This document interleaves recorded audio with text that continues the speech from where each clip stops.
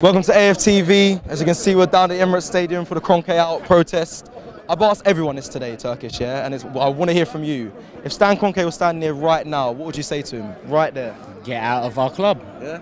Same message throughout the whole day. Get out of our club. 100%. Today is one of the proudest days as an Arsenal fan for a long time. Because we're together. Were you surprised with the outcome or not? I wasn't surprised. The numbers, you know, we know we've got numbers. We know we love the club. But sometimes we take our eye off the ball.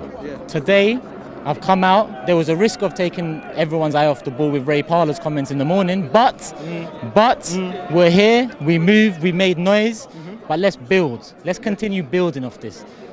What I want to ask, obviously, the international fans around the world that can't be here, what can they do to keep this message getting to Kroenke out? Everyone can do something.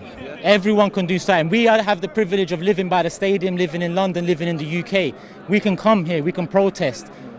But you can stop buying merchandise. You can stop subscribing to Sky Sports, BT Sport, Amazon Prime. It's hard, but there's streams out there. It can be done.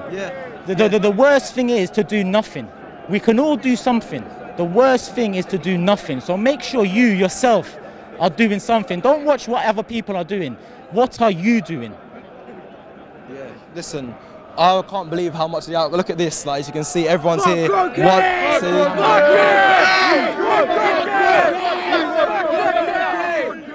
Kroenke out, say we want Kroenke out. We want Kroenke out, say we want Kroenke out. We want Kroenke out, say we want Kroenke out. We want Kroenke out, say we want Kroenke out. We want Kroenke out, say we want Kroenke out. All right, last little message before we go. Obviously, do you... He said Kroenke suck your mouth. No, that's all right. It's peaceful. Right, I spoke to some other fans earlier and they said they would love to see this every home game. Do you think that could be possible? Same energy?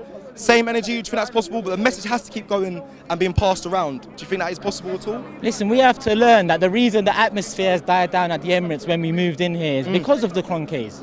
The reason the quality's gone down is because of the Kroenkes. The reason there's division amongst the fan base is because of the Kroenkes. Like I said, don't take your eye off the ball. Look at what we can do together. Why can't we do this on match days? Why can't we do this more often? We've got to learn from this. Because we can have a massive impact as a fan base, as an Arsenal fan base. I'm not talking about the big six now. I love Arsenal. I don't love the big six. I love Arsenal Football Club. Let's see what this sign is saying. Come on, rest in peace, Paul, as well, man. Rest in peace, Paul. Listen, Turkish, thank you. Obviously, I'm going to see you again very soon, but thank you for speaking with us. Guys, Kroenke, get out of our club, yeah? You can see everyone's come together to give you this one message. I could break down, I'm emotional right now. Like, what do you think of Kroenke? What do you think of shit?